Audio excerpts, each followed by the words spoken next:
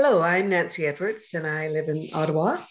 And I am the daughter of Inglis Edwards, who narrated the story to me about some work that he did in Powell River back in the 1940s.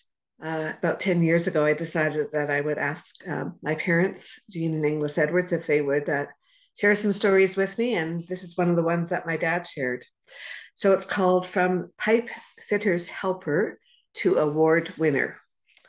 In 1946, Powell River was a thriving community of nearly 4,000 permanent residents. The town had built temporary army huts to accommodate the 1,000 or so students who arrived every summer to work.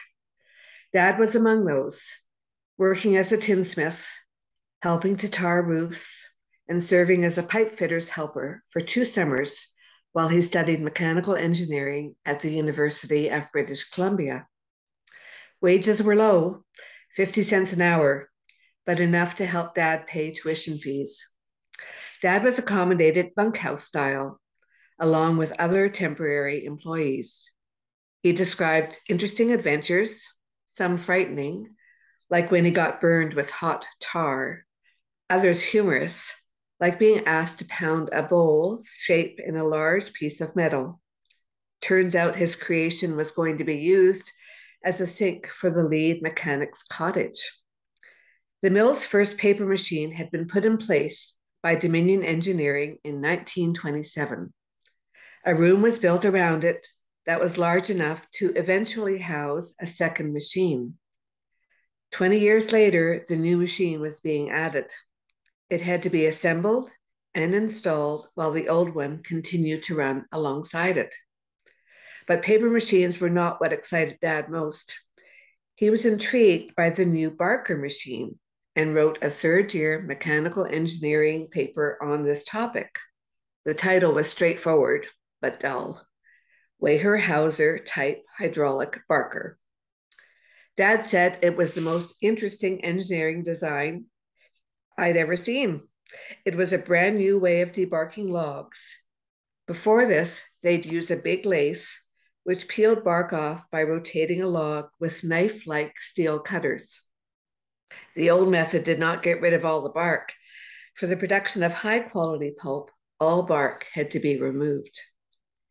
Using the new system involved rotating each log through a high-pressure water system. Using his characteristically pragmatic ways of describing an engineering innovation, Dad demonstrated the process using his cane as a prop and continued. It's like a nozzle on your garden hose, he said. You squirt the water against the log and the bark comes off. The nozzle goes back and forth while the log turns.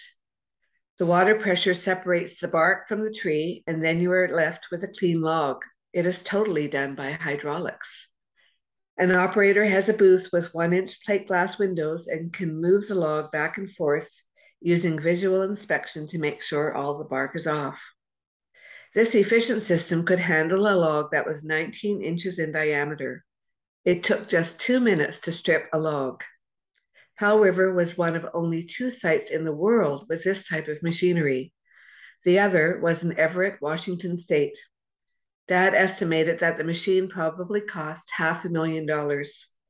It overcame the problem of dirty pulp in a big way. Dad got permission to take photos for his project and borrowed a camera. He got access to part of the plant where he did not normally work. Unfortunately, the camera shutter didn't work. He had a series of black prints and had to get permission to take photos all over again. Sounds like a ruse to get another look at the spectacular machinery.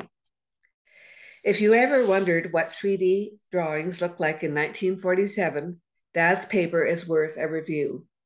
His hand-drawn drafting was meticulous. I now understand where Dad's later experience and interest in conveyors came from. He described the impressive conveyors in Powell River's mill, which carried logs, some as long as 75 feet, up a 230-foot trough at 120 feet per minute. His project included pictures of that conveyor and trough, alongside photos of massive circular saws and the prized Barker machine. Dad's concluding paragraph revealed his vision of changing times. The trend to install machines and push buttons is fast supplanting the old methods of men and muscle, as is clearly seen by the increased output of bark wood with decreased numbers of men required. Dad's paper earned him a book award from the Council of the Engineering Society in British Columbia. The $25 award was enough to buy 5 books. When Dad graduated and sought full-time employment, he submitted his award-winning paper along with his resume to Dominion Engineering Limited. What a clever marketing strategy. He was invited for an interview with a local representative of the company who was based in Vancouver. They offered him a job in Montreal, which, unbeknownst to Dad, lined him up to meet my mother, Jean, who had grown up in Halifax. Getting from Vancouver to Montreal involved a train ride that took 5 days and 5 nights. Dad traveled coach. The steam engine had to be watered up at regular intervals. This involved filling the steam boiler because the engine was running on coal. There were lots of pit stops at small stations. In Banff, he recognized a fellow he knew from the University of British Columbia. His friend was stationed at a fire tower, watching for any signs of forest fires. He'd ride a horse into town, load up its saddlebags, and then walk the horse back to the fire station with the supplies. Russell, another former classmate, was also on the train. He had a first-class seat and occasionally shared it with Dad on the trip. They worked out a way for Dad to join as the 7th boarder in the rooming house where Russell lived. Dad stayed there for several years. Mum was living just a block away with 3 other ladies. They called themselves the Duplex Dollies. Dad and Mum eventually met, married, and started their family in Montreal. Dad worked for Dominion Engineering for 20 years before moving on to work for a company in Windsor, Ontario that made conveyors. His summer work in Powell River remained a source of pride.